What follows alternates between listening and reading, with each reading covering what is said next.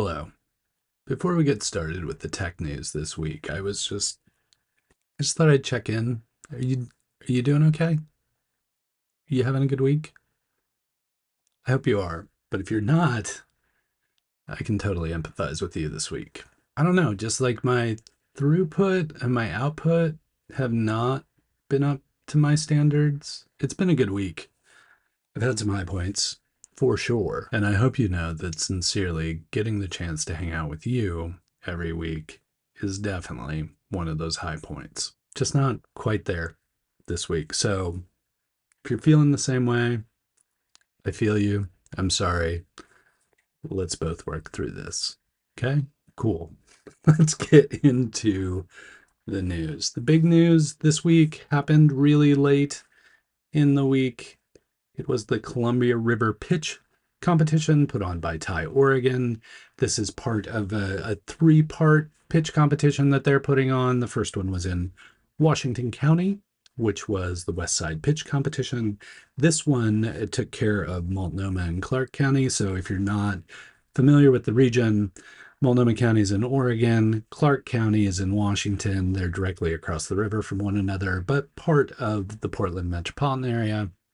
So this was a pitch for companies in those counties, and looked like a great event. I got to watch some of the pitches because they were kind enough to live stream it, and I will link up the live stream recording. It will help me to link up the live stream because they're not live streaming anymore. But I will link up the live stream recording so that you can watch those pitches if you would like to. But tell you what, save you a little bit of time. I'm just going to read off the winners for you here so you know who walked away with the prizes at the Columbia River Pitch Competition. And don't forget, there's one more coming up in Clackamas County. But for Multnomah County and Clark County, here are the winners. The People's Choice Award went to Oily out of Clark County. The Pre-Seed Award went to Goddess Moose out of Multnomah County. Seed Runner-Up went to Air Deck AI out of Clark County. And the seed winner went to Sip Herbals from Multnomah County. And they, I believe, have also appeared on Shark Tank. So they got to be pretty good at that pitching. So if you get a chance, watch those. But those are the winners. I'm sure there'll be more news coming out, but I think those are some really important companies in the region to keep an eye on. So I, of course, will be doing that for you, even if you don't feel like doing that. Cool? Cool. Think this can't get any worse? I don't know. Might get better. You'll just have to subscribe and find out. Had an acquisition this week. Maybe a company that you might not have heard of, called EasyHome. That was a local Portland startup that I met the founder long ago as he was beginning his journey, and he's been kind enough to keep me up to date on what they've been building. And it was just a kind of like quiet startup that was building a really valuable business and meeting a market need, but not making a terribly big deal out of it. But apparently it is kind of a big deal because they just got acquired by Fixel, which will enable them to take their technology to a much bigger and broader platform. What EasyHome does is really help with home repairs and home maintenance and those kind of things. And they'll be now bolted on to all the services that Fixel provides. Now, the terms of the deal were not disclosed, but I have heard that this is a soft landing for the team as well. So it's not just a technology acquisition, it's a talent acquisition as well. So congratulations to the EasyHome team.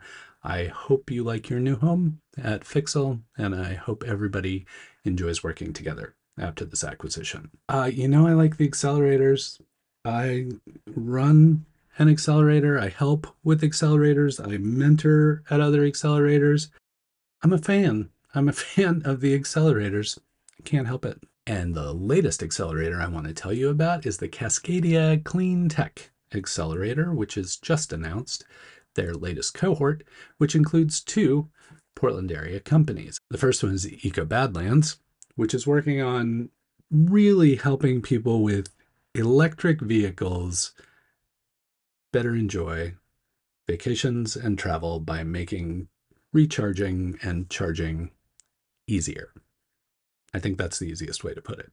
That's what they're working on. So if you're traveling, it's not a huge hassle for you. You know where you're going to plug in. If you're at an Airbnb, you know what you're going to do to recharge your vehicle.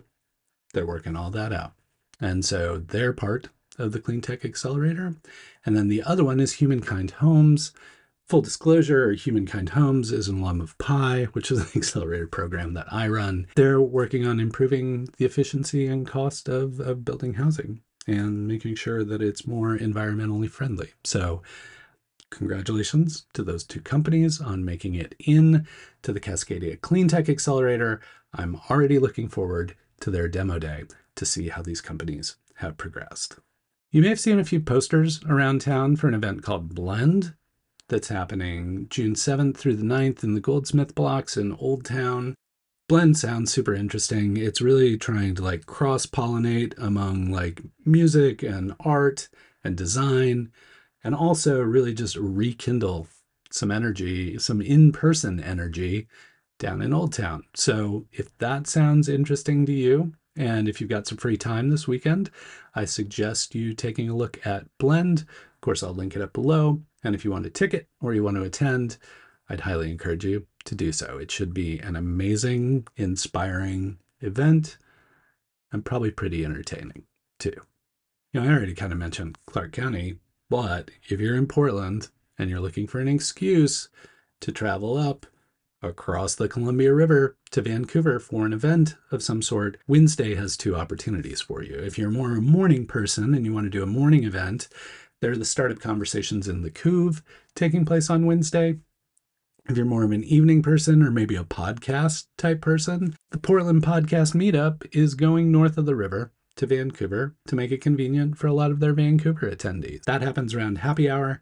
If you're interested in podcasting or connecting with more podcasters from the Portland area, then please consider heading up to Vancouver for that. Two great events up there in Vancouver. Maybe just spend the whole day up there. I don't know, maybe go in the morning, listen to the startup conversations in the Couve, and then hang out, have lunch, maybe do a little co-working, and then head to the podcast gathering at happy hour. Could be a great day in the Couve for you. Weather should be good, too.